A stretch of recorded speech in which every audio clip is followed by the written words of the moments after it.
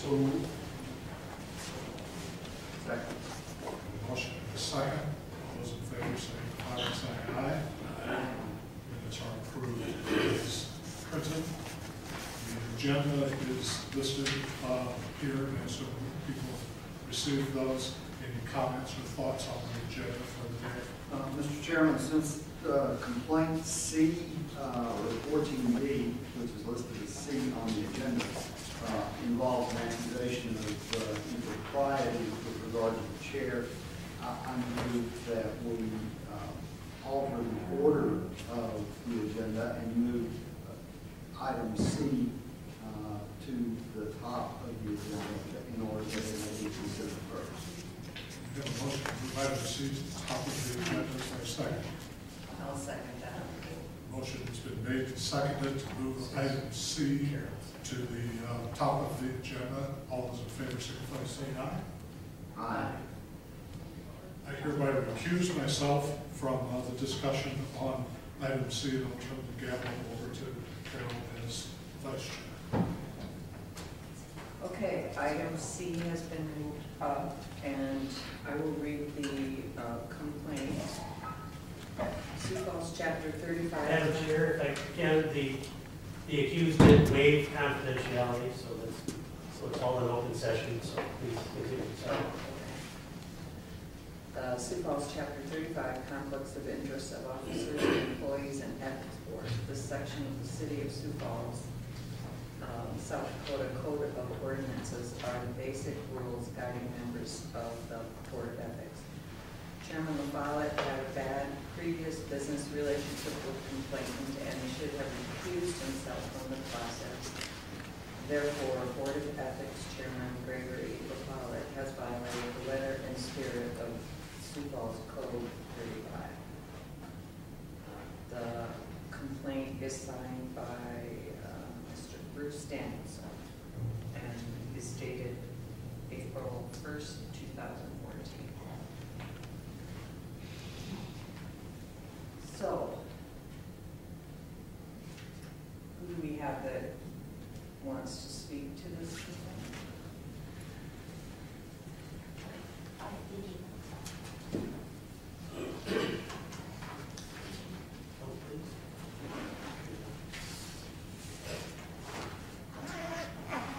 Bruce, can you hold on 1 minute? She'll get Jeff.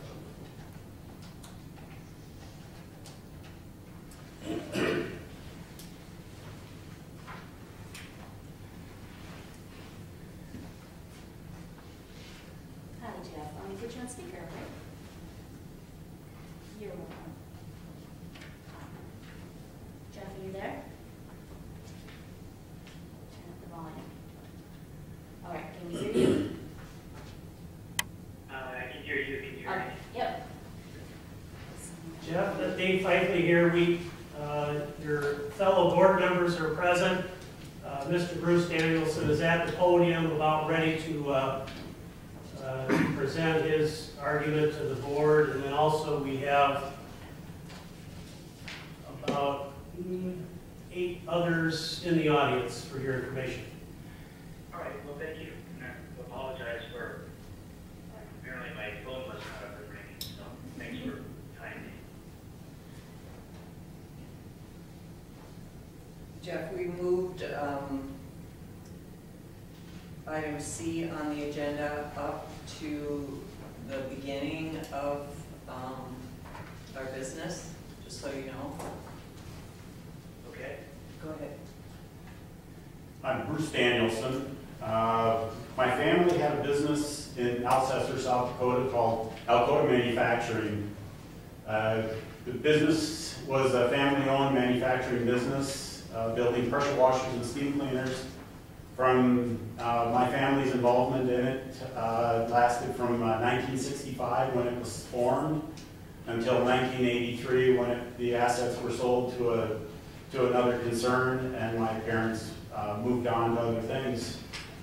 And in the early 1980s, and I apologize for not having some of the exact dates here because we had a fire that destroyed a great deal of our business records 4 years ago. And so I'm some of this I'm having to do from memory, but some of it's very clear in my memory. So if you bear with me, I'll go through from there. In approximately 1981 and 1982, we were in the process of planning a succession plan for the family business. And the succession plan involved having certified audits done of the business and the property. And I interviewed several different firms in the area looking for somebody who could do this job for us. And we chose Mr. LaFollette because he professed to have a good understanding of what we were supposed to do for computerization of our business. And if you remember, computers in 1980, 83 were big mainframes, and the PCs hadn't come along yet, so it took a lot of planning to put a $4 or $5 million business into the computer age. And so we were preparing that process, and in the hopes of getting this done properly, one of the things in the certified audit was to make sure that we had all of the, as they say, I's dotted and T's crossed properly, and that we wouldn't have any additional IRS issues, because we were also doing business as an international exporter. A heavy part of our business was involved with a special export program, which required us to do a lot of additional tax forms and requirements to meet the guidelines that were necessary. So after the interviews and all, we hired Mr. LaFollette as part of his firm that was down here on Minnesota Avenue, and if I remember the name right, it was LaFollette Jansa Brand, to come in and do the certified audits for us. The first year, everything seemed to go along well, and the second year came along and where we had to do 2 years of audits in order to do some of the financing things that we were planning to do. And Mr. LaFollette came to my office and he sat down and presented the paperwork that needed to be filled out and made sure that all of this was done. And he had even down to the point of having a check drawn, so that because we had to do some things with retained earnings and move things around, that there was a check that needed to be written out. And so he and I went with all his paperwork into my dad's office and proceeded to lay it all out, and my father endorsed the check that was to be endorsed. The check was deposited in the bank, and then immediately then my dad wrote a check back to the company. Well, as it turned out, the check should have been written to my mother, and she should have endorsed the check. This little mistake cost us another IRS audit, and we were going to have a $400,000 tax and penalty assessed to my parents. And you know, in a small business, and we were just coming out of the recession of the late 70s, early 80s, and we were rebuilding the company. All of a sudden, we got hit with a huge penalty that we went back and tried to talk to Mr. LaFollette to see what he could do to help us, and he refused to help us. He refused to take any of the blame for it or help us at all. And in those days, we didn't know anything about errors and omissions insurance that we could have gone after, so we ended up having to hire additional attorneys and tax accountants to help us get out of the problem, and that cost us around $100,000 to just get that taken care of. And Mr. LaFollette refused to have anything to do with us after that, to try and help us get anything taken care of. And we dismissed his services from being involved with us at that point, and never gave it, you know, we had to rebuild. My parents ended up losing.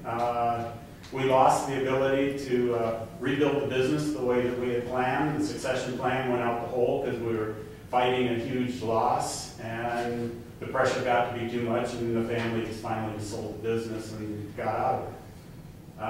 And that $100,000 that ended up costing to pay for all of the legal fees and accounting fees, et cetera, all came out of my parents' retirement.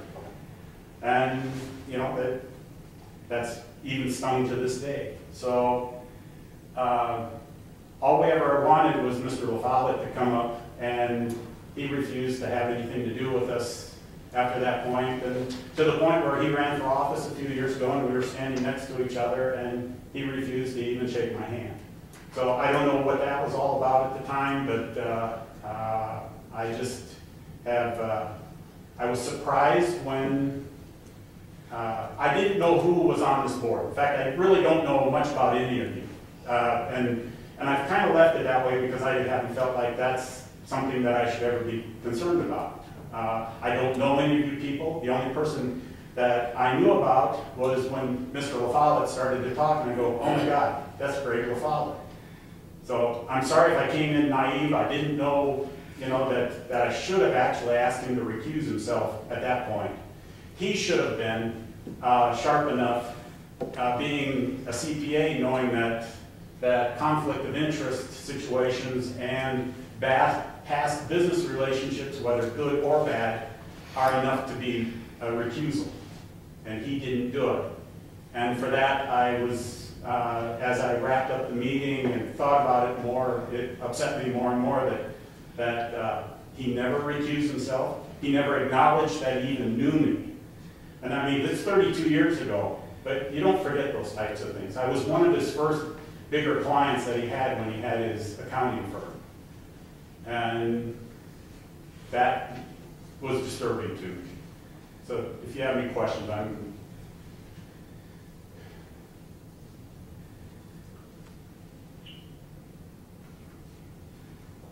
Did it occur to you when you realized who it was that was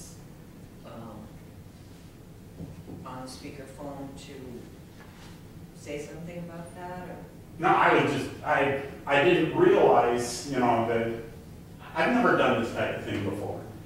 And so I'm just an average citizen. I just came in here, placing a different kind of complaint, and then the more I thought about it, and I remembered the process that he went through over the phone that day of the logical, step by step by step that he went through, it was like, yeah, I remember that. That's kind of how we got into some of the problems we were in, because it seemed so rational and logical, and no, I never gave it a thought that I should have said anything, and I apologize to this board that I, didn't realize that he really should have recused himself. I'm only now just starting to get involved in city politics and understanding some of this stuff. And you guys have a lot of work to do up here trying to straighten out some of the things. I knew in the discussions that were being held that day up here that the different members that were sitting here actually were trying to find a way to solve the problem that I brought up. And I appreciated that a lot. And so I saw that there was some concentration and some thought going into what I had brought the last time. And yet, the thing that bothered me when I got it all done was he knew who I was. There's no way he could forget who I was after all those years. I just, to be still a certified public accountant and to have a memory and to have a history, to me that just spoke of a problem. And I thought I'd better address it so that it doesn't happen again. And so that's why I brought this to the attention of this board. Any other questions for Mr. Danielson? Well, I don't mean to pursue the wrong avenue here, but you mentioned the succession plan and your mother did not need to sign a check. There was a whole big plan that was out there for our business.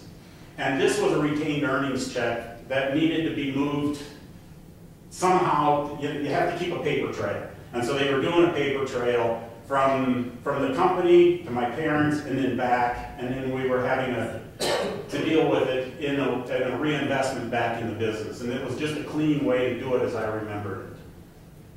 Well, again, I don't mean to pursue the wrong avenue here, but is it a fact that there was an error made and someone took responsibility for it, or is it just something left hanging that never was established? Who's at error? Well, it was decided that Mr. LaFollette made a mistake, and that was the way we solved it with the IRS. And that when it went back, the attorneys and the accountants that we worked with were able to establish that in the process, and that's how we got out of having to pay the full $400,000. That was supposed to go just to the IRS, and whereas it ended up costing us hiring attorneys and accountants, and you know, essentially we had to pay 25% of what the liability was going to be. Well, I realize that. I realize it's complicated, and for the third time I'm repeating, this is not what the issue is. But it seems to me if there was an error made, maybe it was an error of omission of information that was given to him. We don't know. So, I mean, we're really, as far as I'm concerned, I'm on cloud nine. I don't know who made an error, Well, and so on. And we could go on, and that's a whole different case. And I'm not trying that situation. You know, that is. Neither am I, but you are basing him recusing himself on an error. Yeah. And I don't, you know, how am I to know, or we to know the error? Where is the error? Well, and There's going to be two sides to this, so we're talking about something that is really not appropriate to what. Well, and what I'm saying, and the reason I'm bringing this forward, is that Mr. LaFollette should have at least informed this board that we did have a prior business arrangement. I realize that, and I'm depending on you, but that goes two ways. You should have seen it too, as well as he. I mean, well, I can go back and forth with that all day. I'm not on this board. I'm not an ethics expert on this board and on the city's ethics rules. This board is. The city attorney is. And so they should have, you know, Mr. LaFollette should have said at the beginning of this, having seen my name, that I had a business relationship with this individual several years ago and should have sought advice from this board. I grant you that, but I'm just saying, you understand, at least my position, I can't speak for the entire board, but I really don't know how I can base a judgment if I don't hear the other side, well, if I don't see in writing what has happened and so on. So I think we're just, at least I'm just grasping for straws here on who's at fault and why he should recuse himself. So I guess, you know, we're, as far as I'm concerned, we're after something, we're chasing something that really doesn't matter for this case. Until I get all the facts or know what's... I'm sure that Mr. LaFollette will probably have something to say in all of this, and I'll be glad to come back up and address anything that he brings up. It's 32 years ago, statute of limitations is long gone. We had a fire, destroyed a lot of the paperwork that was involved with this, and you know, I searched for everything that I could find, and you know, there were the problems. But the fact is, and Mr. LaFollette may even have the business records from that time period to say that we have, you know, what dates all of this took place. I don't know. I have a question. Go ahead, Ron. Okay, this is for the city attorney. I don't know whether we need to do this in executive session or just can do it publicly. I need to know specifically how the rules of recusal are defined in the ordinance. What exactly does it say, and what exactly are the requirements? Sure. If I may, Carol, I'd be happy to. I mean, the section reference of the ordinance is 35.025, includes also board members in terms of any conflicts of interest. By Chapter 35, a conflict of interest is a financial interest, a pecuniary interest that creates a conflict for a person. In my estimation, this does not state a complaint, even assuming the allegations of Mr. Danielson. It doesn't issue a ethics violation in terms of Chapter 35. As administrative officials, you are doing a quasi-judicial role. I would say that if we want to follow the common law of South Dakota, there are other issues that may generate a need to recuse yourself. Either there's an actual bias, and that is a strong presumption in South Dakota law, that an administrative official is presumed to be objective and capable of judging controversies fairly on the basis of their own circumstances. That strong presumption can be overcome only when the record establishes actual bias or the existence of circumstances that lead to the conclusion that an unacceptable risk of actual bias or prejudgment inhered in the proceeding.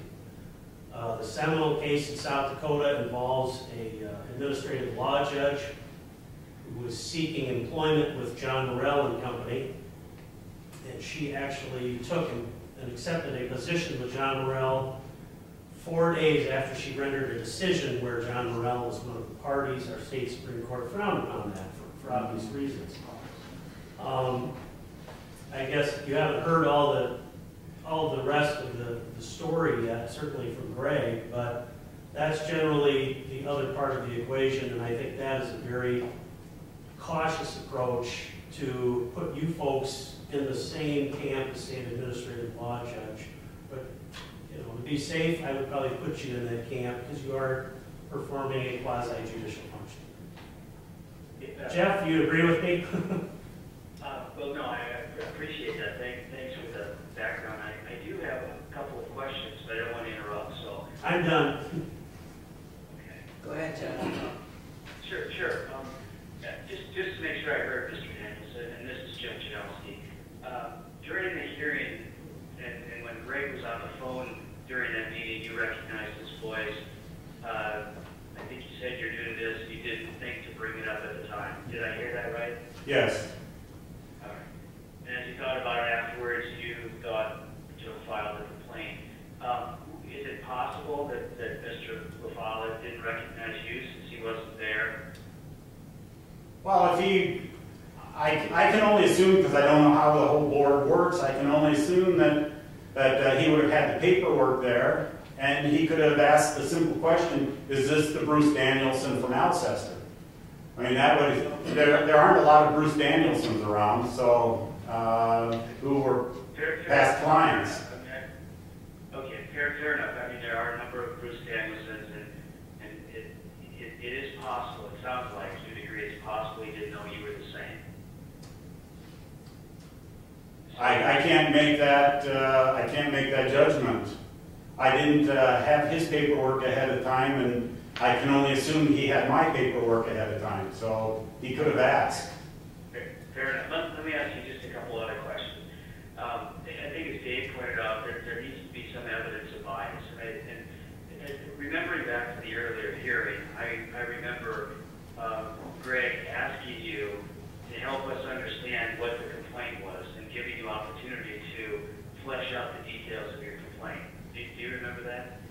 I remember, yeah, some parts of it, yes. Okay. And so is there anything at all that you believe would point to the fact that Greg didn't listen to what you had to say, or at least, consider the testimony and the evidence that you submitted? I felt like he was putting me down for even questioning the ethics and the process after I had already admitted that I didn't know the whole process, and that I had published given the press release out at the time, and I understood at that point that I had actually made some mistakes even before I had come here that day. So, and I admitted that right up front when we started this process, and it wouldn't have taken Mr. LaFollette very long to understand,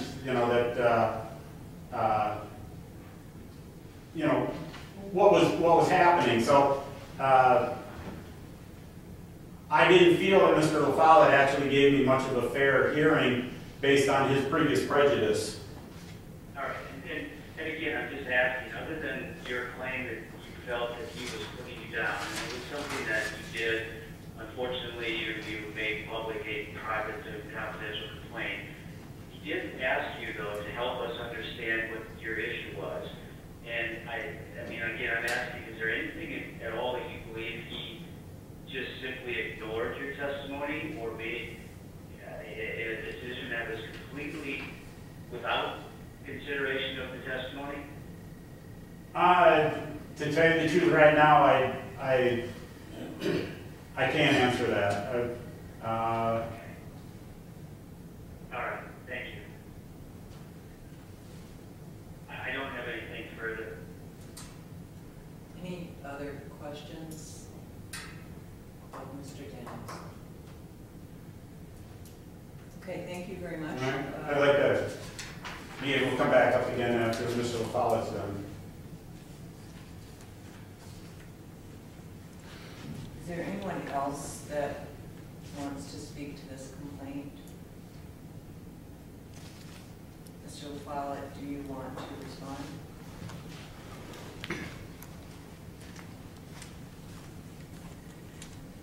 Good afternoon.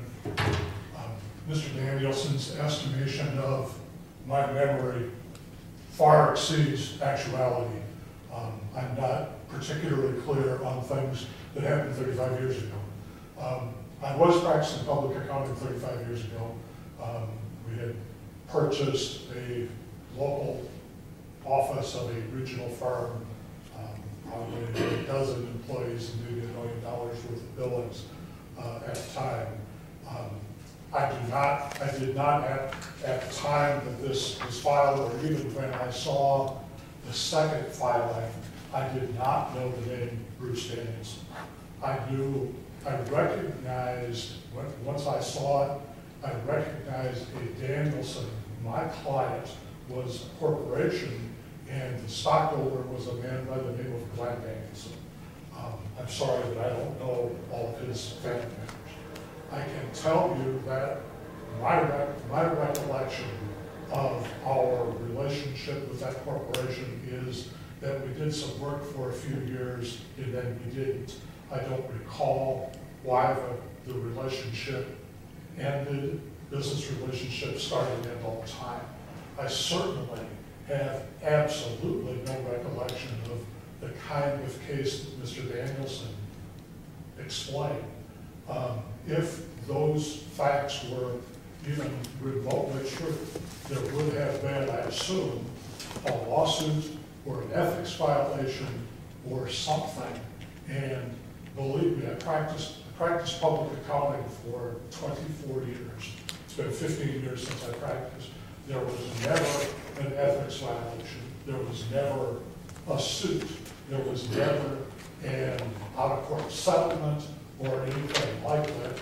A couple of times maybe a penalty, which is a normal operation of a CPA firm, a penalty payment or something, but not of any particular consequence. So I have no memory, no recollection of those facts at all. I can't quite understand the transactions that Mr. Danielson explained, but it doesn't matter. And as far as recognizing his name, I don't recognize him by looking at him, so I would have said if I had been in the room and I had seen him, it would not have changed anything because I didn't recognize him, I didn't recognize his name. Had I recognized his name, it would have made no difference. I don't recall that we had a bad business relationship. Finally, assuming that I somehow remembered that there was a bad business relationship, I still would not have, that still would not have impacted my handling of that particular case. It was 35 years ago. And although I wish I had that kind of memory, I simply don't. So that's all I have to say. I'll answer your questions. So you're saying that you don't associate Mr. Danielson with bad feelings or that you have anything? Certainly not. Had I known who he was, and if he'd come up and said, hey, his father, my father used to run Alcoa, I'd have said, oh, hi, because I don't recall having any bad business relationship. No. Okay. Anyone else have any questions? Mr. LaFollette? I'm inclined clients have you had, Greg, over the years as a CPA? I'm trying to figure out whether I should say thousands or tens of thousands, but certainly many, many, many thousands. And Alcoa was a high school business, but was certainly not material to our practice then or now.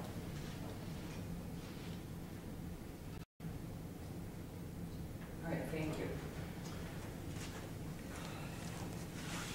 Did you want to respond, Mr. Danielson?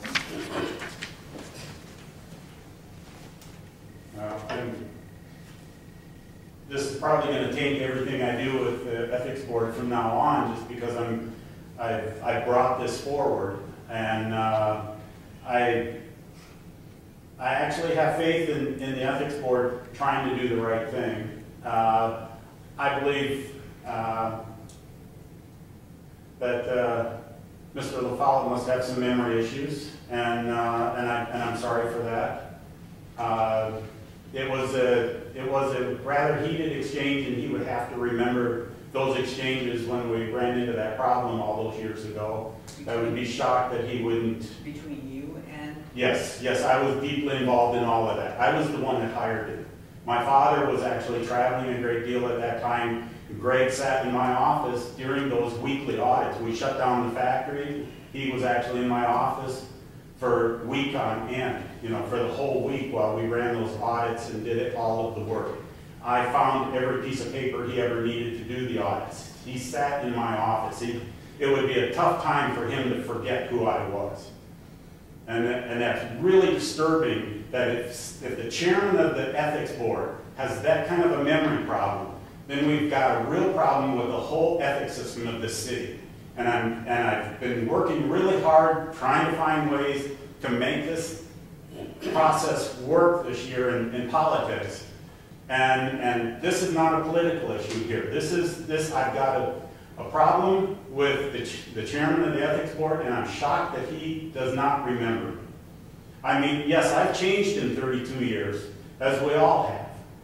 But I remember him quite vividly sitting in my office doing this work with me, and the long hours that we put in, and the hours I spent in his office. He didn't have a big practice in those days. He had a nice practice, and we were hoping to be in a long-term relationship, business-wise. And it was disturbing, to see how he liked to downplay us when I know at the time we were an important part of his business, and we were going to be a much more important part of the business. So, I'm sorry I don't have all the paperwork. I wish I did. We had a fire 4 years ago. It destroyed the rest of my family's retirement. And we lost a lot of paperwork in there. My parents kept everything that had to do with all of this and all the other business they had. My dad died 2 years ago, so I have no way to go back and ask him any more questions. But I'm the one that worked hand in hand with Mr. LaFollette and did everything with him. And I'm shocked that he doesn't have any kind of a memory, even if he had thousands of employees. The discussions we tried to have to try and figure out how to handle that tax liability and the way he abandoned us was disgraceful. And I'm not going to ever forget that. Okay, so clearly you have bad feelings. I think that's all that we need to hear. I mean, unless you have something. No, that's it.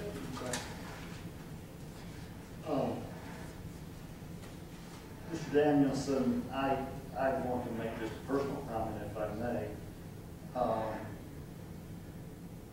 I hear the level of your concern and your distress over this. I believe that that's a very honest concern, very honest distress on your part.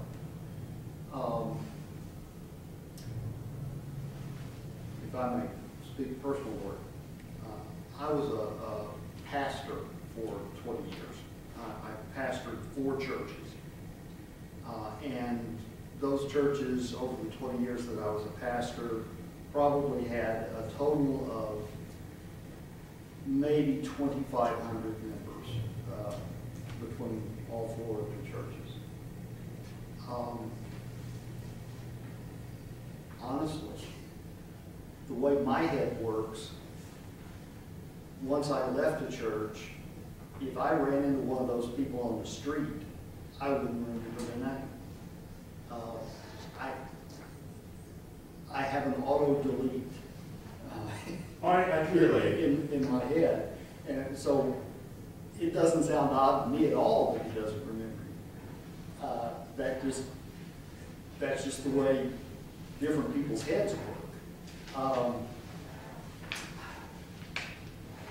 You know, it seems to me that the only basis on which we can possibly rule on this complaint is our understanding of the ordinance and whether there is an actual violation of the ordinance or of the presumptions of South Dakota law. I hear how personal this is for you, and I'm really very sorry about that.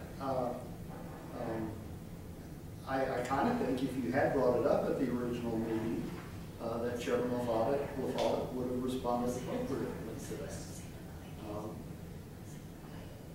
But I can't hold him responsible for not remembering that. Well, and I can appreciate that to some extent because I've had a few thousand employees through the years in the different companies that I've been involved in, and so I don't remember every one of them. There are probably some of them who don't like you very much and remember I'm sure there are. very well indeed. And if I was on an ethics board and they came in and made some statement and I didn't remember them, okay. But most of these people went about their daily work and there was never any problems and you just went on with life because, they did their job, I did my job, I paid them and everything was fine. And, years go by and somebody walks up to you and says, they remembered me from somewhere and I go, oh, where was that? Oh, okay, I'm sorry, I don't remember you, and that's another story. But there are people that actually we had disputes with or problems with, and those people you seem to remember, and from both sides.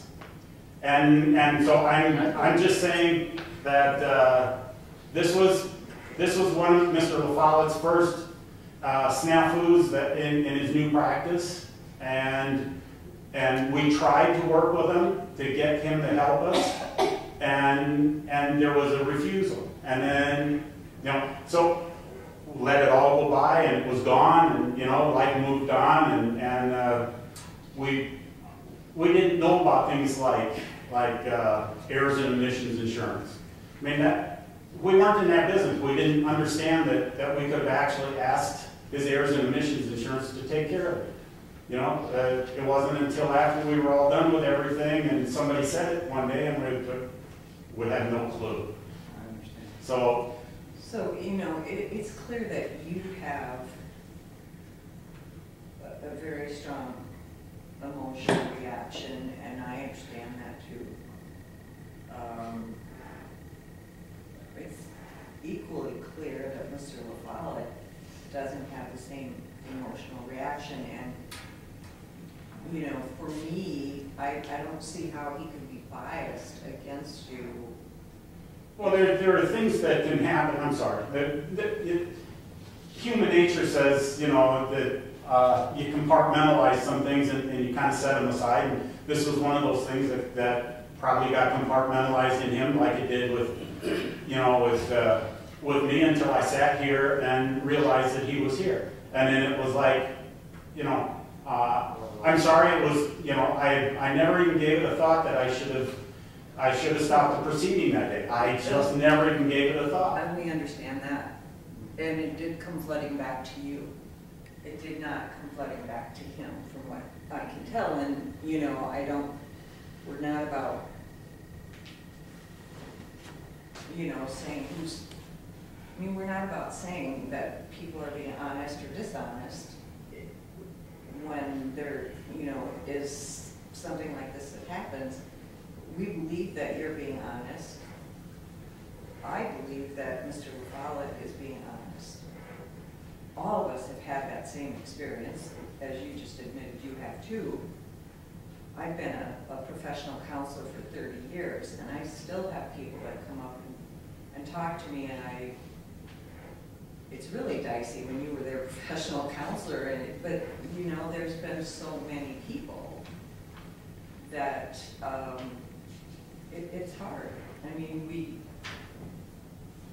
we don't remember everything. But in an ethics board, and that's why I'm bringing this up, and there's going to be more of these types of issues coming up. I mean, and I'm trying to go through the ethics rules, the code, and I'm trying to understand, for somebody like me to come before a body like this and make any kind of a request, any kind of a charge, you know, it's not an easy thing for us to do, because this is not what we do for a living. And we just want to be able to go to a rule book that actually spells out what it means to be part of this group. We want to be able to come here and say, I have a question, and get an answer that actually fits. But every time we bring up a question, be it here or one of the other city offices, there's always some rule that's buried and it's written this way or it's interpreted this way. And so we come to the ethics board with the understanding that you're fair-minded, you're fair judgment, and we want to be able to, you know, not hurt anybody in this process, but we want to make it work for us. You know, the job of the city attorney is actually to protect the charter of the city of Sioux Falls. It isn't to protect the mayor, it isn't to protect you board members, it isn't, his job isn't to protect anything other than the charter, and to make sure the charter doesn't get hurt by the people that are sitting in these offices. And just as the Attorney General of South Dakota, his job is to maintain the integrity of the state constitution. He isn't the governor's attorney, he isn't the Secretary of State's attorney. He is the attorney for the Constitution and whatever it takes to protect the laws in the state of South Dakota. Attorney General of the United States is the same as the attorney in charge of the Constitution. And that's what we expect, you know, to happen. So we come to this board and we don't want to have to find some secret rule book that's buried in a basement somewhere that keeps us from having to air our grievances properly. And it's really becoming disconcerting to a lot of people in town. And so all we're doing is I'm bringing this forward. I had a bad business relationship with an individual. I wish to have this person recuse himself every time I show up in this chamber, because I don't trust that he will be fair and honest, especially after what I've just been through today. And I'm expressing my concern about it. Because I'm sorry he doesn't have a memory of sitting in my office and me sitting in his office for days on end. That's something that's kind of hard to forget. And I mean, 32 years of sitting in an office, hashing out all kinds of detail, going out and counting machine screws, and teaching him how to do physical inventories in our facility. And him having to be there as we are counting to make sure that things are done properly. I was with him the entire time he was in that building. And I spent hours with him at his office here in Sioux Falls. And I'm sorry he's forgotten that we had this tax issue that he was at fault for. I'm trying not to make that the main situation here, but there are things that even subliminally, and you as a counselor and you as a pastor, there are things that happen in a person's psyche subliminally. And you may not remember why that struck a bell but eventually it comes to why that seems familiar. And that could have happened that day up there. I've worked with a lot of people over the years in business consulting, and we ask a lot of questions and go through a lot of things when we sit down with the client and try and get it taken care of. And I feel like I'm a counselor many times, you know, and sometimes you almost feel like a pastor, you know. Because you're trying to get people to work together and to make things happen. And so I understand where you're coming from on that. Well, I would hate to think that you might be considering us unethical because we did not agree that your complaint was... No, I'm sorry, I interrupted you, but no, I'm not calling this board unethical. No, I'm not. There's no intimation of that. I have a concern about somebody's, one individual not recusing himself from a past business relationship. And that's all it is. I don't know any of you people. You know, Dave I've met at the gym and, you know, different things, but the rest of the members of this board, I've never met any of you people before.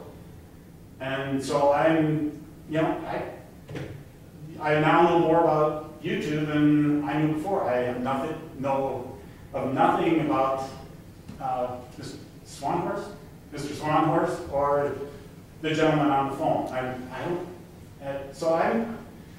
You people, I saw the three of you sitting here last time, and I saw your concern in trying to do the right thing, and I appreciated that a lot. And in the concern I brought up at that time, but I also realized at that time I had done wrong because I had been informed that I had done it wrong. And so I knew the answer you were going to give because that was the only right answer that could have been given at that time. So I didn't have a problem at that point. It was only after I realized this other situation should have been handled a lot differently. And I'm sorry I've taken a lot of your time today on this, but I do have a strong concern, especially now going forward with any of the concerns that I'm going to be bringing at this meeting and some future meetings, if that works out, that Mr. LaFollette recuse himself when I'm appearing before the board, or however you're going to deal with it. So I thank you very much for your time. Did you have any other questions? I'm sorry.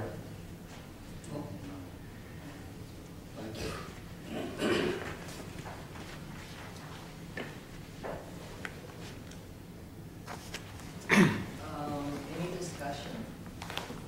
I'm sorry, I have a couple follow-up comments. Okay. We've now spent the last 45 minutes here with what I feel is my character being assailed, and I take high offense. I would ask the members of the board to consider background and reputation. I've practiced public accounting for 25 years. I'm now an executive of the American Institute of Certified Public Accountants. I chaired the ethics committee for the State Society of CPAs for 17 years. To be accused publicly of an ethics violation is incredibly hurtful. To listen to a litany of malpractice that is absolutely untrue, with absolutely no proof.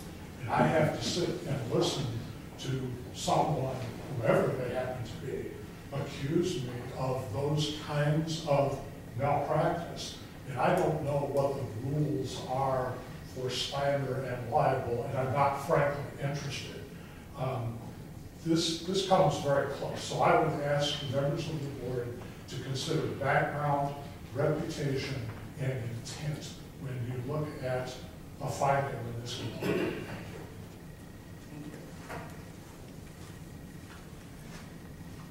Discussion. Well, Carol, this is Jeff, if Yes. I may start.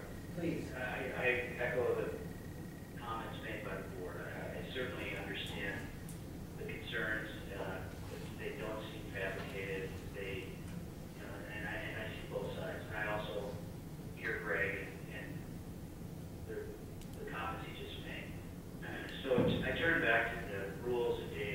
respectfully read to us. And the fact that to decide this case, we have to understand whether or not there was evidence of bias, actual bias, in that hearing. I think Dave may also mention financial gain, but I don't see that as really implicated here. So when you think about the testimony given, what I recollect Greg asking, I think we all listened to the evidence. I think we looked at it fairly. I just didn't see anything, and Mr. Danielson, in response to the questions, couldn't point to any specific facts that would indicate some evidence of bias. And I think applying that standard is where we should be and how we should end up looking at this matter and using that as a springboard to present, at least for us to reach our conclusion. And it seems to me that without evidence of any kind of impropriety or bias in decision-making by Greg, I can't see that there's factual basis to support the claims. I agree. And looking through the minutes of the last meeting, I can't find anything that looks even remotely prejudicial. Move that we dismiss the complaint. Is there a second? I second. I think. All those in favor of dismissing the complaint, please respond by saying aye. Aye. Aye. Motion passes.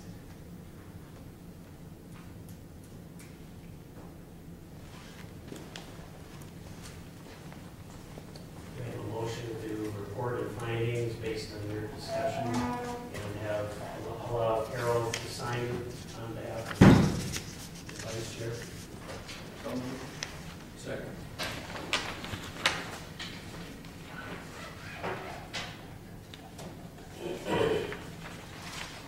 Okay, I'll turn the meeting back over to our chair.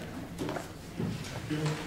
We'll move on to item A of the complaint, 14-B, filed March 31st, 2014. Let the record show that I understand that the complainant has previously filed a complaint against me personally and asked me to recuse myself, and so I will formally refuse that request before we begin this particular case. Mr. Chairman, since the mayor has been specifically named on complaints 14B and 14C, I will be recusing myself and will participate as needed on behalf of city government and the mayor in particular. So I will leave my chair and as advisor to the board. Thank you, David. So complaint 14B, filed by Bruce Danielson, Chairman of the Citizens for Integrity, March 28th, 2014, cites ethics ordinance violation of section 38.021 of Sioux Falls Code, expenditure of public funds to influence election outcome prohibited. The use of the Sioux Falls Carnegie Townhall City Link and the City of Sioux Falls Web Services to campaign to broadcast the 2014 State of the City Address, Wednesday, March 26th. Therefore, Mayor Mike Huether has violated Sioux Falls Code section 38.02. Mr. Danielson, would you care to address the board?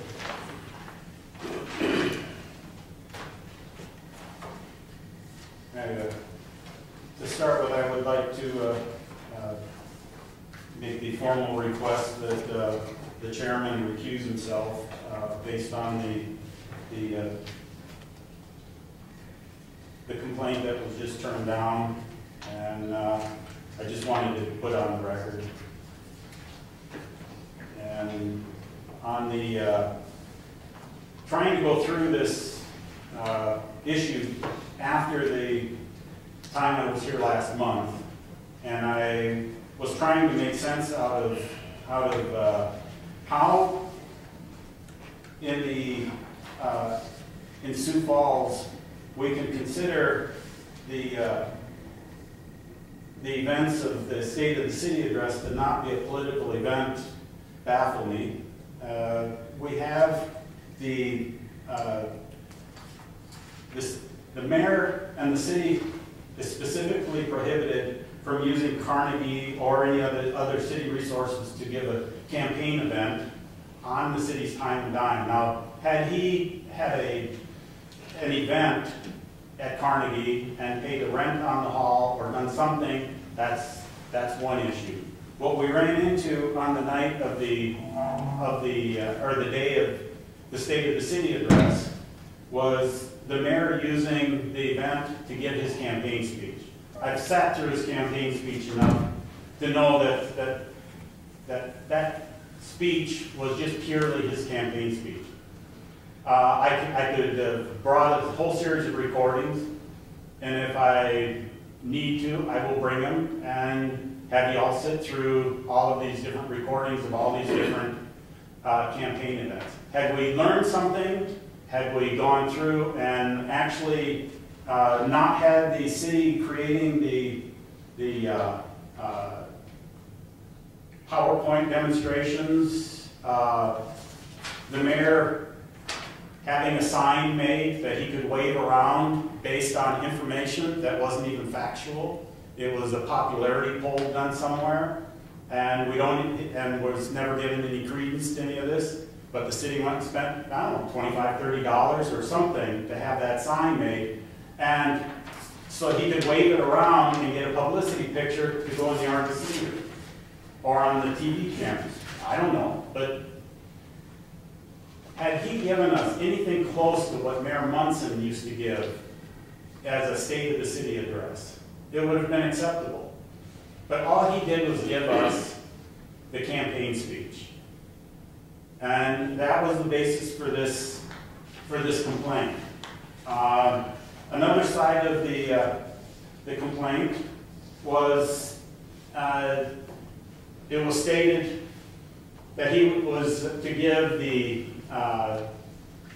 State of the City address at a certain time period after the financial statements were issued in March. And I have, what I've done is I've gone out to Siri, as far back as Siri could go. That's the city's broadcast system and record-keeping system. And I was able to put together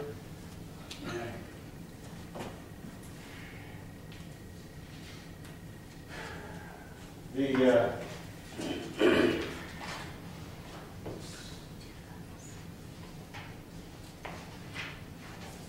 dates of the comprehensive annual financial report for each one of the years that were being used as examples. And so if you notice there, on each of the dates of when they were issued by the city.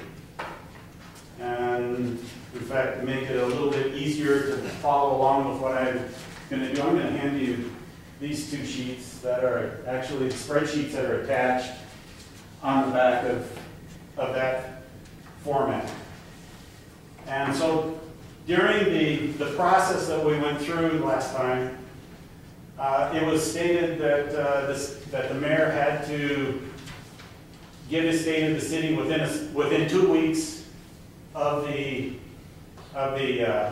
issuance of the financial statement. If you go down through this process, you'll see where the issuance of the financial report, I'm looking at the big sheet on the spreadsheet, the issuance of the financial report is right in 2007. Mayor Munson did it on the same day. They issued them together. Then we go down into, you'll see this is off series, so you'll see some special council meetings. And then you give the budget address in July, and then we come back in issuance of financial report in 2008 was on March 20th. The special, then we have Mayor Munson giving his presentation on the 27th. Well, we go down through here, and you'll even see in 2009, and let's see, I'm sorry, we had elections involved. during this whole time period, and there was trying to say that there was some kind of correlation between, Mayor Munson did this versus Mayor Huether. So I went through and analyzed the time sequencing. And the issuance of the financial statement, I can't find it in the charter when that's required. I would assume it must have been by the end of March, because that would be the first quarter. And it was always done in March. Then we get down to Mayor Huether when he's going into giving his first State of the City address. It actually shows he did it in 2011. He did it on the 13th of April. He gave, then further down, it goes into all of these dates far after. We even have it in May 3rd of 2012. So his answer to why he had to give his campaign speech as the State of the City address was in another way to use the city's dime and time in order to run for re-election.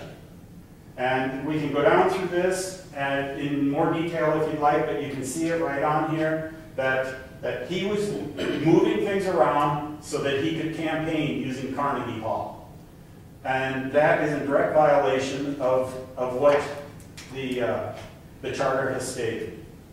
And there was some comments here the last time, and I don't see those PowerPoint examples here showing that the mayor's office had all these PowerPoints done. And then they said, well, Mayor Munson had a whole bunch of PowerPoints.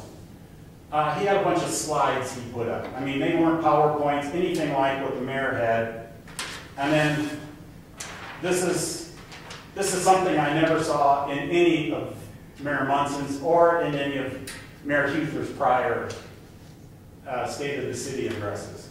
And that's campaigning. I mean, he used these examples in his speeches, and he had somebody in City Hall be able to make that for him so that he could do it and show it on Carnegie, at Carnegie on the TV, in front of a room full of city employees who probably had other things they probably should have been doing than sitting and listening to a campaign speech again. So I'll take any questions you have. Any members of the board have any questions?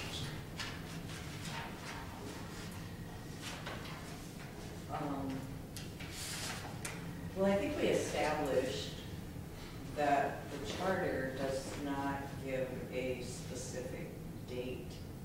It does require the mayor to do a State of the City address, but it doesn't give any date. I think that your concerns need to be addressed to the committee that deals with changes in the charter. Well, that's going to be addressed. I mean, we're going to be making some changes, but if they believe that a date should be set for when the mayor should give the State of the City address, they need to change the charter. That isn't within our purview. And I understand. I understand that you didn't like the State of the City address, and that you didn't feel it was a genuine State of the City address. There would be many people that would agree with you, and many more that would disagree with you. I don't see the ethical problem personally. I just don't. Well, if you don't mind my saying, ethics has a lot to do with appearance also. And if for 3 prior years, he found time to do it mid-April to May, and the financial reports are always done on a certain schedule, and they've been on this same routine up until this year. And it was election time, and we need some good press. And that's the appearance. A lot of politics and a lot of what happens is appearance. And this was once again shoving rules around to give an appearance of something. And what we're trying to do is establish through this process, and we'll be working with, trying to get some things done with the charter. And if we have to do more petition drives to drive people crazy with petitions to get some things done, then we're going to have to try and figure out ways to get rid of some of these ambiguities and abuses that happen to the system. And this one is a basic abuse. Both of these A and B that are being brought up right now are abuses to the system by, and it could be Mayor Huether today, it could be, Mayor Smith tomorrow. We don't know.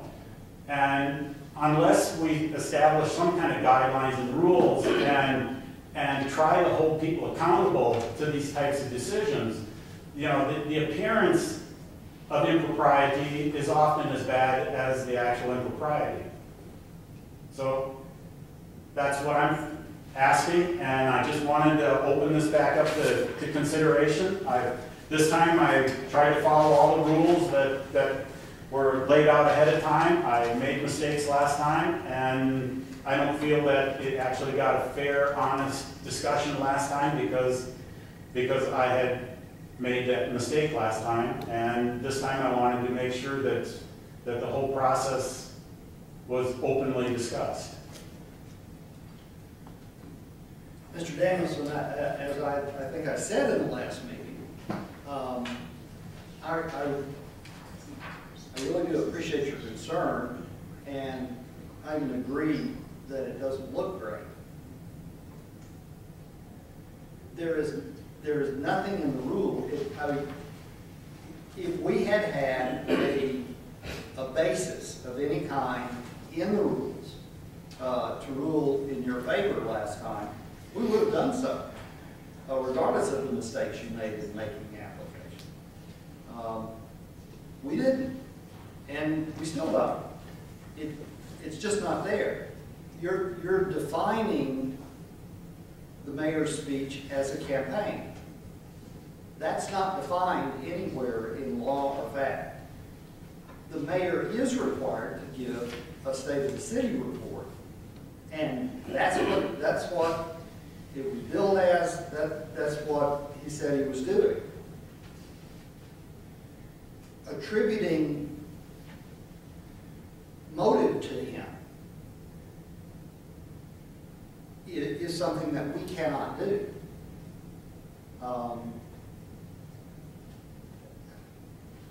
I'm sorry. There's not a basis in the rules as they exist for us to find your complaint valid. If you get the rules changed, we'll enforce the rules. That's what we're here for. We're volunteer citizens who are here to enforce the rules. If there's a rule for us to enforce, we'll enforce it. There isn't.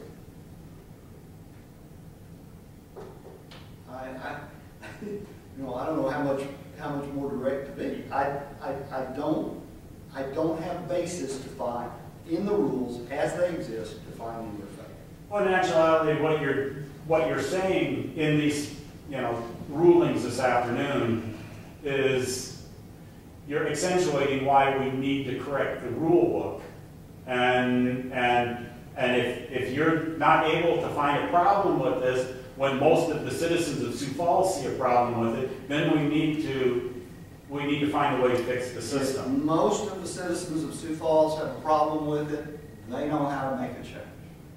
Well, and that's essentially what we're trying to establish as part of this and appreciate your time and being able to help us define, that there's an additional set of rules out there that we need to either add or find.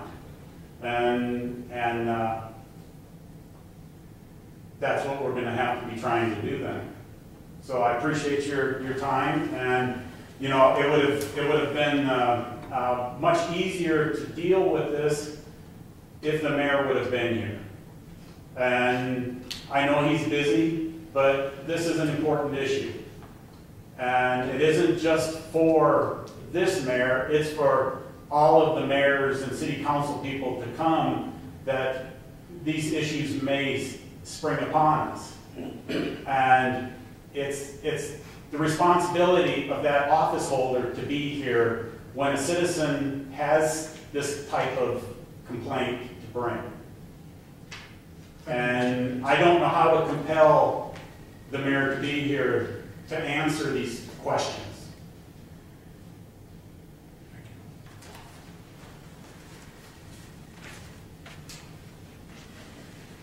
David Pfeifle, City Attorney. I would first request that the board take judicial notice of their prior findings and conclusions from the prior complaint. And certainly, I think your questions are already echoing those. I would like to present some testimony from Heather Hitterdahl, who's the communications specialist for the city. And she will go through and compare the 2013 State of the City address and also compare it to the 2014 State of the City address. And then I would like to reserve a few minutes to discuss at least some of the many allegations that have been repeated by Mr. Mendelson. So thank you. I'd like to introduce Heather Hitterdahl.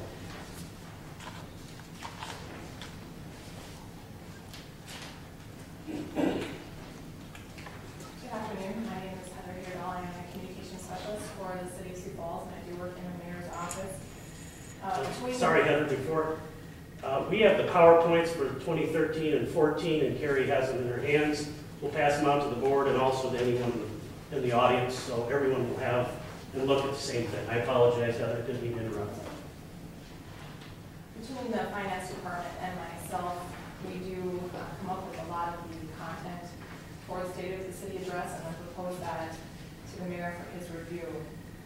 So I would like to go through the slides for 2014 and compare it to 2013. And I'm doing that because that is how we come up with the content oftentimes for this speech in particular. Is we start with last year's speech and modify it to update it for the current year. Slide 1, of course, is very similar to slide 1 from 2013. It even has a similar design. I didn't realize that till afterwards, but it does even look similar to the last year's presentation. Slide 2 is very similar to slide 2 from 2013. This is just the slide that sets the tone for the presentation, and that line was part of the letter that the mayor sent to the council on March 7th to announce that he was going to give the State of the City address. Slide 3 is very similar to slide 4 from 2013. You'll notice that in a lot of these slides, we weren't terribly creative even in changing the headlines. A lot of the headlines are similar as well from 2013. Slide 4 is updated numbers from slide 6 from last year.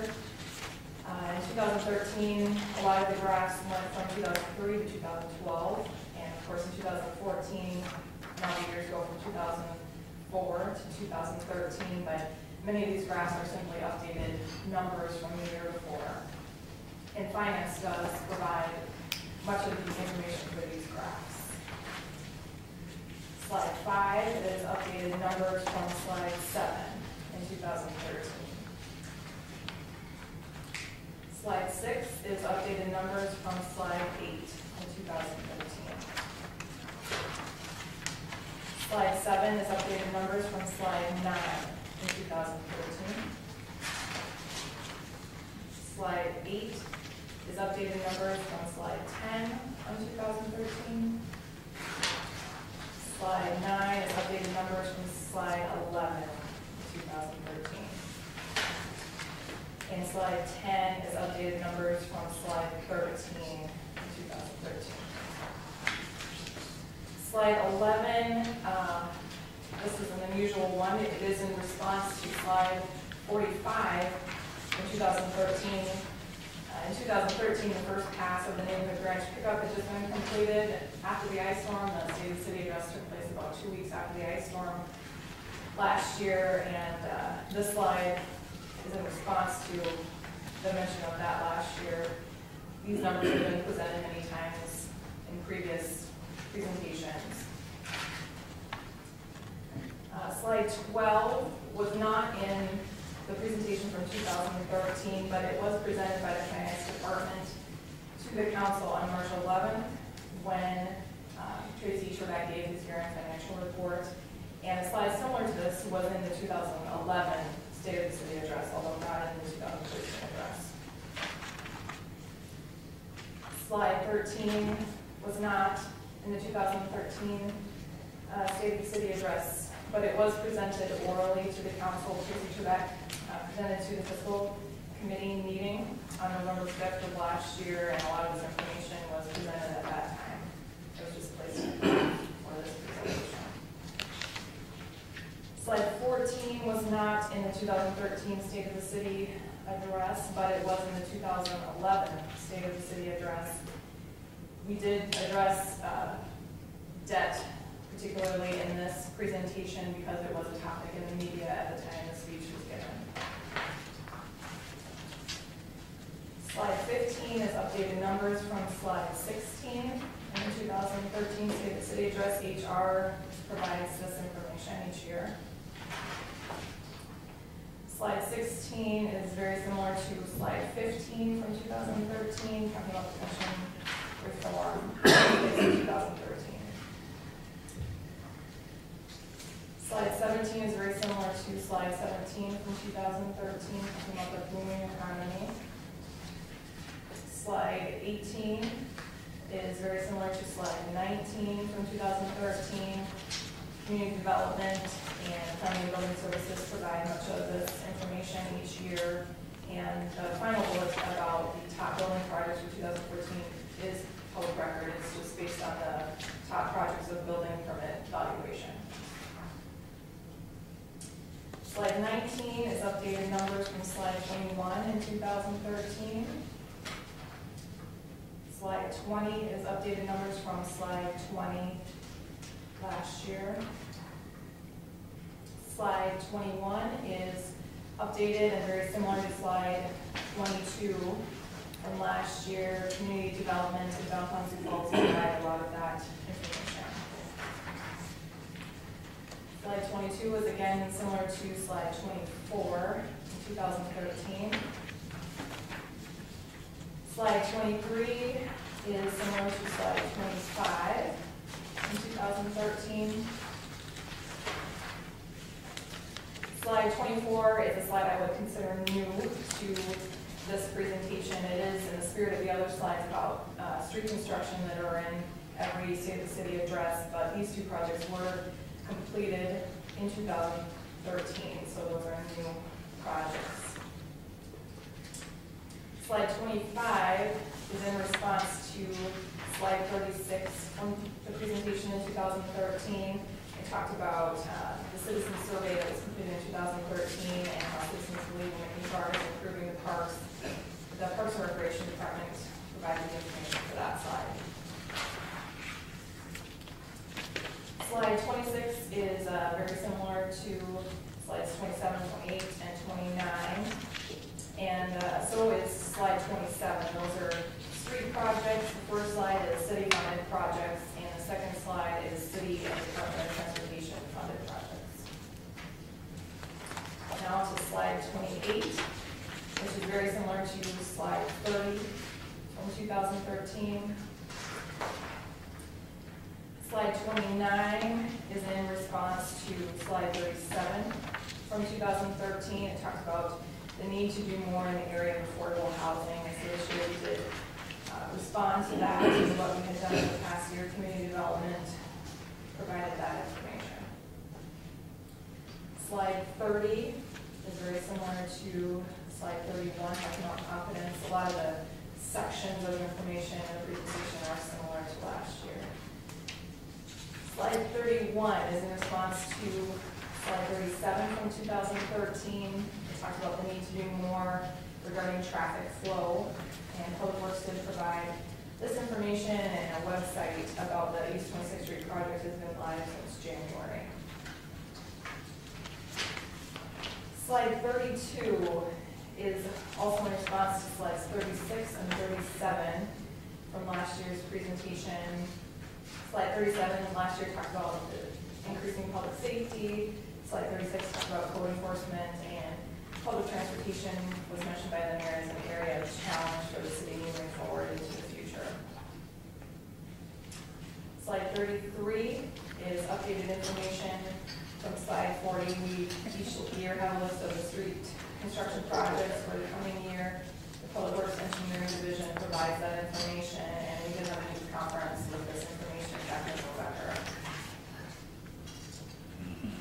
The rail yard redevelopment slide, slide 34, is updated information from slide 41 last year, and Public Works provides this information.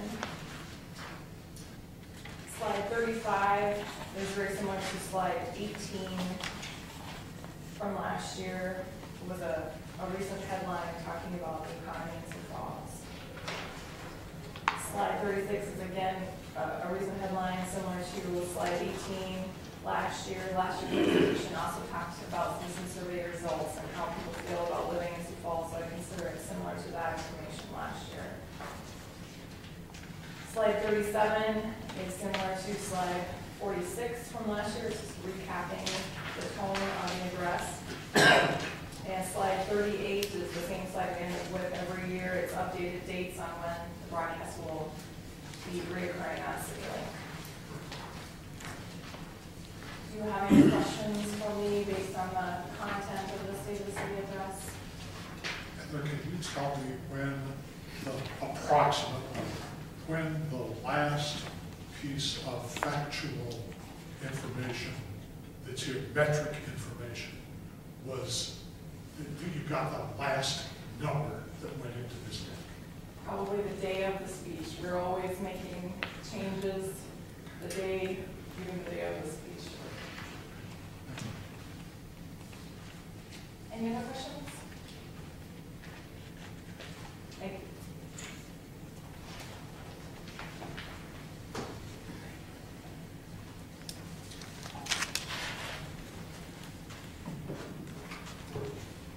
Thank you, and I appreciate Heather's assistance in pointing out to you how almost identical 2013 to 2014 is for the State of the City address.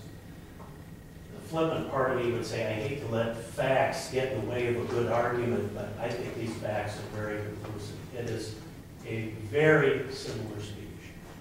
You heard last time from Brett Matheson that certainly the State of the City addresses have been very typical for many years now. You can see graphically and content-wise, 2013 and 2014 are almost identical. The data just changes from year to year. It's a very similar speech. You look up what a State of the Union address is on Wikipedia, and it says very clearly, a State of the Union address is to be upbeat and inspirational, to motivate the troops, shall we say, into action for the next year. That's exactly what this speech has been every year that we're aware of in the city of Sioux Falls. There's a good reason there were several city employees there that day.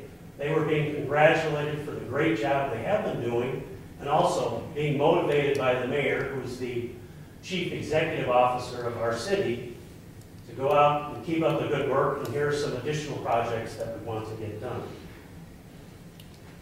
The mayor isn't here because you folks have already found this same set of facts to be a frivolous complaint without any basis in law or fact. The mayor has so many things on his schedule on a daily basis, he cannot meet every request for his appearance.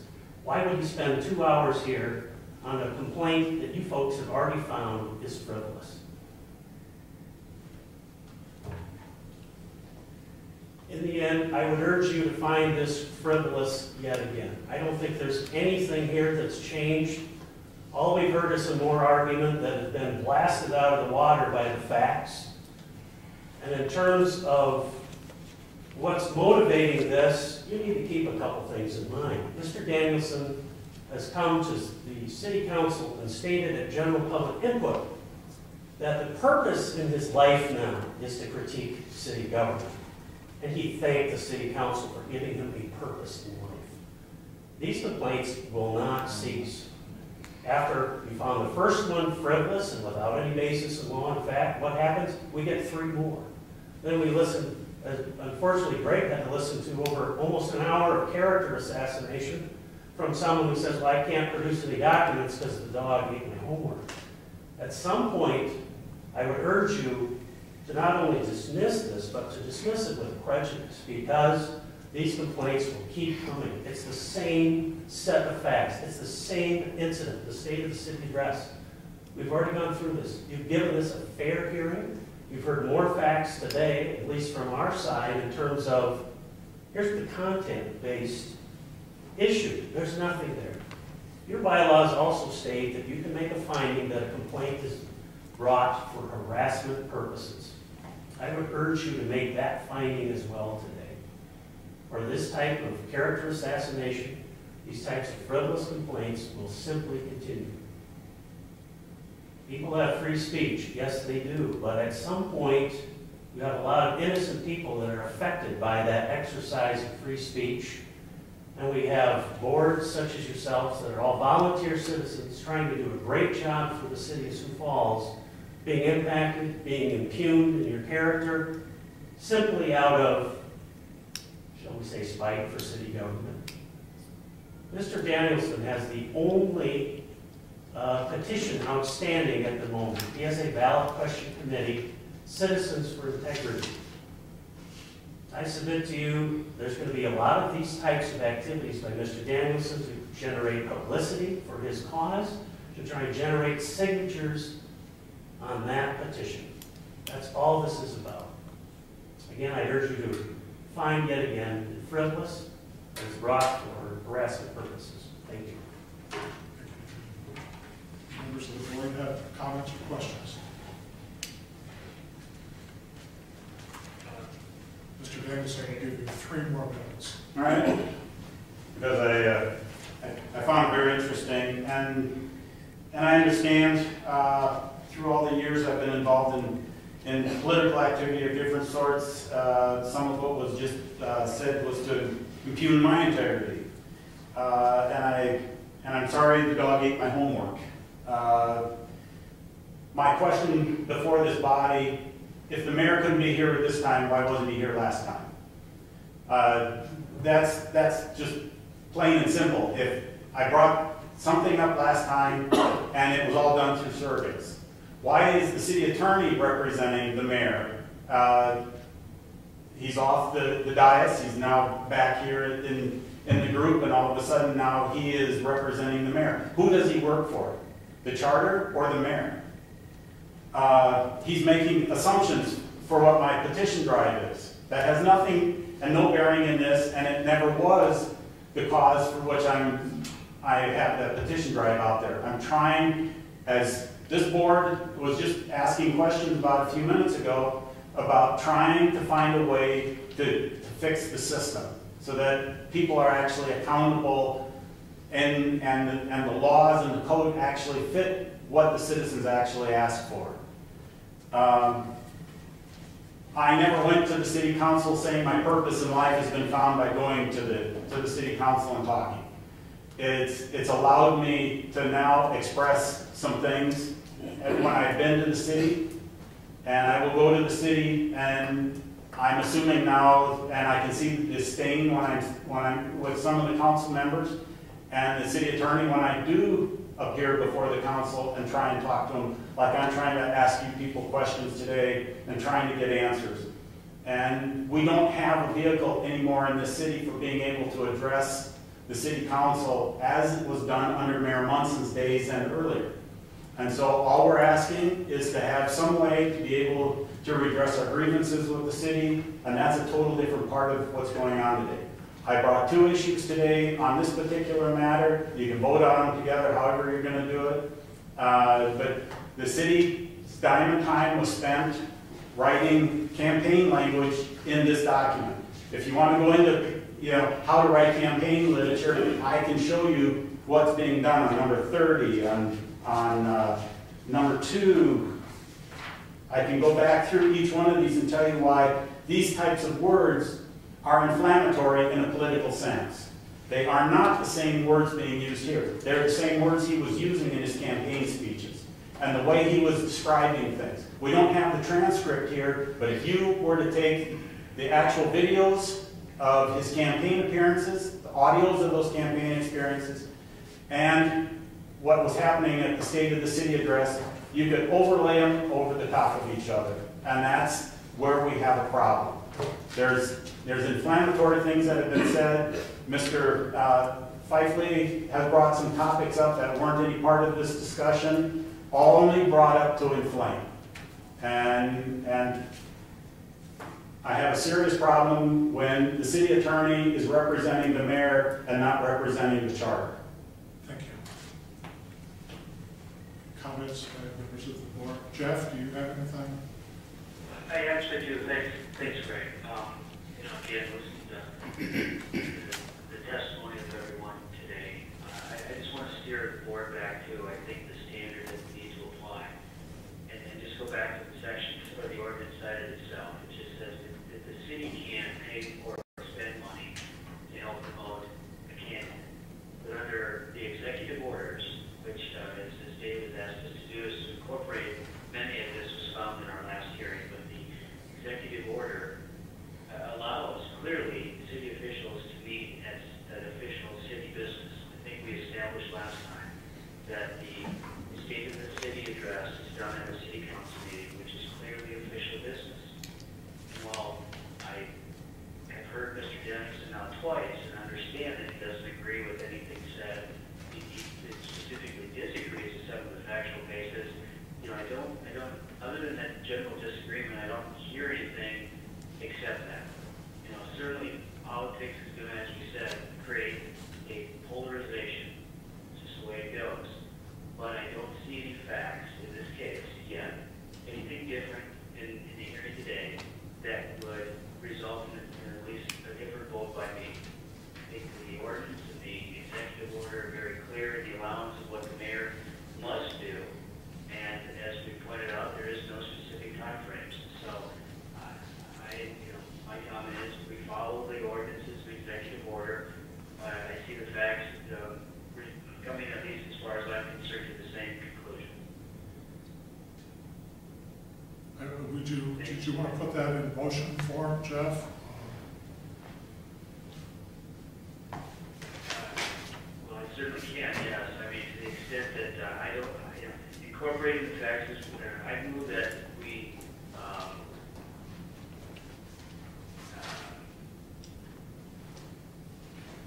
I move that and again, sorry for stammering around here, but essentially move that we have a finding that the ordinance cited allows or prohibits the expenditure of funds, but that specifically the executive order allows for candidates to appear at official business, that we have established that the State of the City is address is, or the mayor shall provide an annual State of the City address, and that is conducted at official city business. Greg, I'm not sure if that motion is appropriate, but. Well, Jeff, I think we need to have a motion that deals specifically with the disposition of complaint 14C.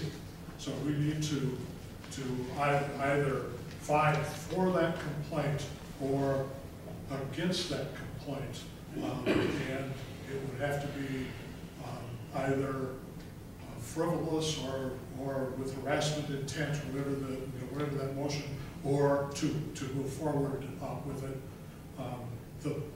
Carrie, I assume you're recording the comments and they will become a part of the narrative, but I think we would need a motion specifically to deal with complaint 14C.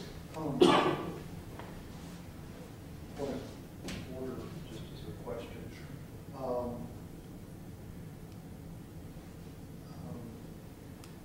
Actually, I believe it was Mr. Danielson suggested that we might want to deal with B and C together. It seems to me that the facts aren't going to change. Is it in order to move that we deal with B and C in one room? Jeff, I'm going to ask you as our legal counsel, member of the bar, if you can tell us whether or not we are a better legal ground to deal with these separately, or whether or not we should combine them? I don't know if one is more work or less work, or what we should do. Do you have advice? You know, I don't know that there's a specific distinction. I think that certainly as a board, we vote to combine those if we felt that they were necessarily linked. It may make more sense, Greg, for us to deal with them separately, to resolve them individually. But I do think there's certainly latitude. It might make for a cleaner record if we were to resolve them separately. That seems to make sense. I'll accept a motion dealing with 14C. Would you do it? I thought this was being I'm sorry, it's 14B. It's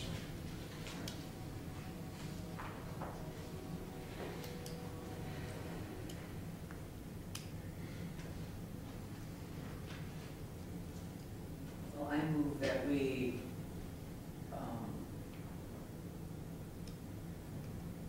find that the complaint has no basis in fact in terms of ethical issues, and that we dismiss 14B as frivolous and with bias. the motion. Is there a second? Is there any comments? All those in favor signify aye. Aye. Aye. Opposed? Motion carried. We'll move on to complaint 14C. And Mr. Danielson, I would ask you if you have new information, things that we have not already talked about that are specific to this. We've spent 100 minutes now dealing with this, and we don't want to spend a lot more time. No, that's fine. That's why I made the suggestion. I'm sorry. I'm sorry, just a quick question for you. Could you do the motion to allow for Dave to draft a report, just like we did with the previous? Thank you. And this one will be for Greg's signature this time. We have a motion, we need a second. Second. And we have a motion and a second. All those signify saying aye. Aye. Motion passed. Thank you. I appreciate it being done right.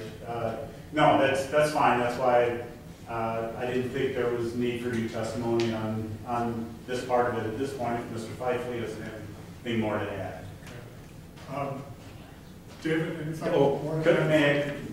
I'm sorry, I forgot. Mr. Harrisman wanted to add some comment. Okay, if this is new information. It is, we'll hear it's it. new. Yep. And we'll give you 4 minutes. Scott Harrison, Sioux Falls. First, I just want to say that, because it has to do a lot with what I'm going to present here.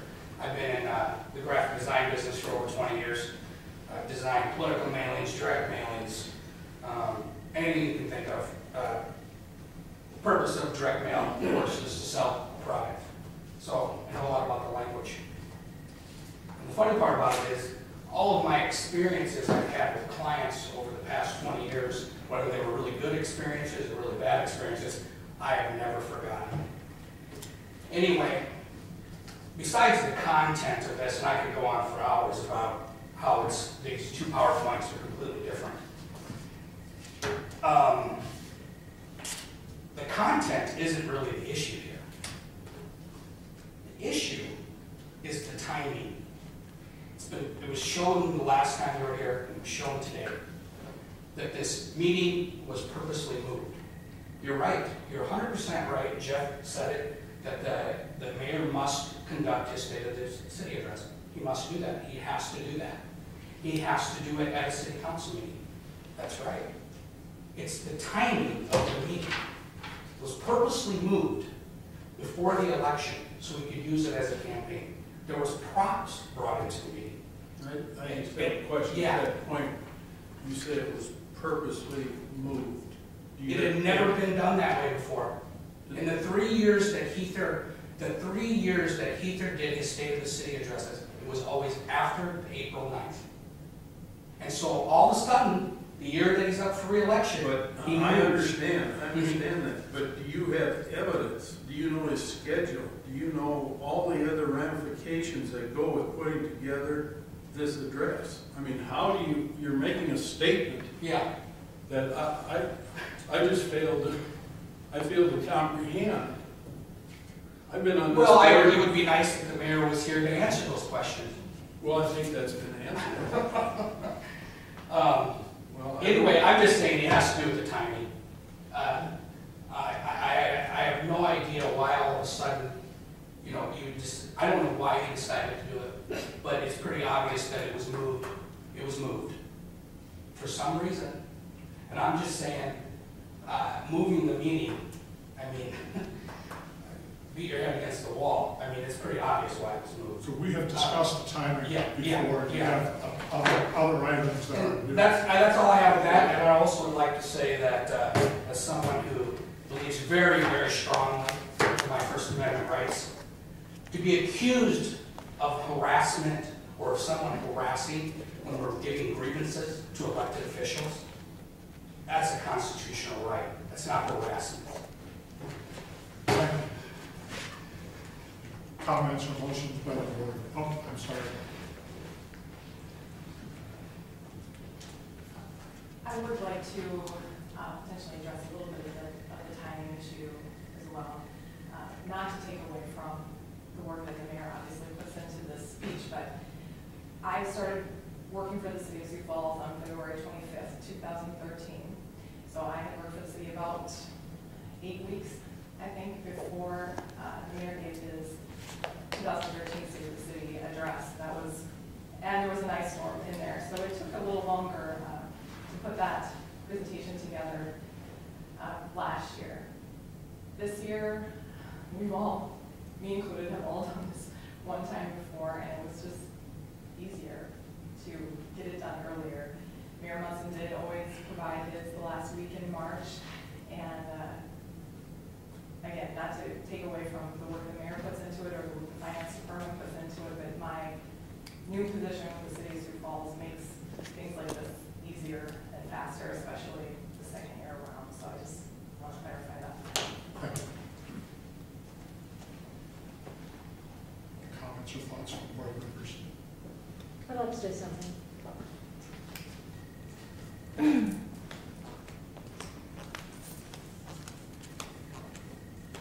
I'm Rebecca Dunn, and I've just been listening to this very impartially, and the thing that bothers me about this whole thing is that an individual can't come in good faith before the ethics board and state their case without being suggested of harassment and frivolousness. That really bothers me. Whether it's Mr. Danielson or any other citizen in this town, whatever they're coming in front of you for, you have the city attorney get up and suggest that to you, and you all pounce on it and add that to this dismissal. I suggest that you review your dismissal. And if you want to dismiss it, fine. But it should not be dismissed with harassment or frivolousness. Thank you very much.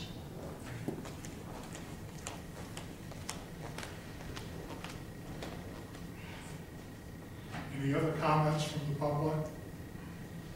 Board members? Questions? We need a motion to deal with item 14C.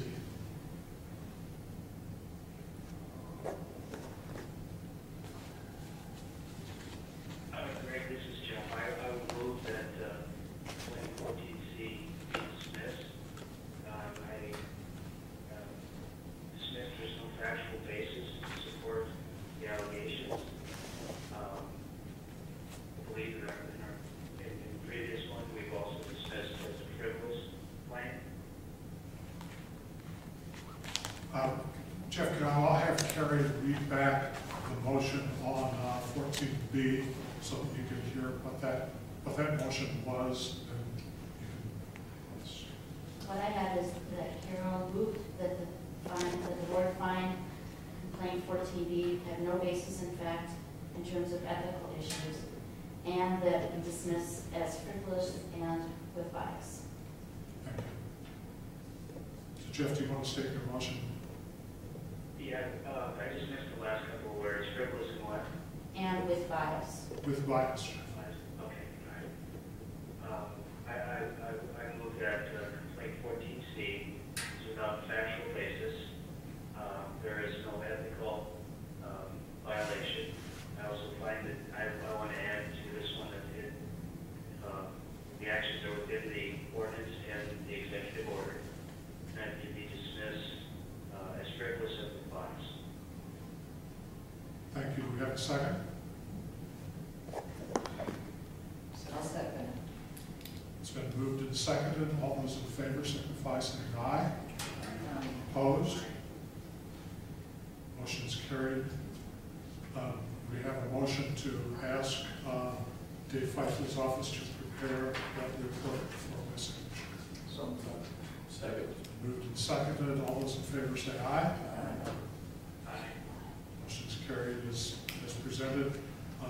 There any other business that we need to take care of? If not, I'll entertain a motion for adjournment. Motion is second for adjournment. All in favor say aye. Aye. Meeting adjourned. Thank you very much.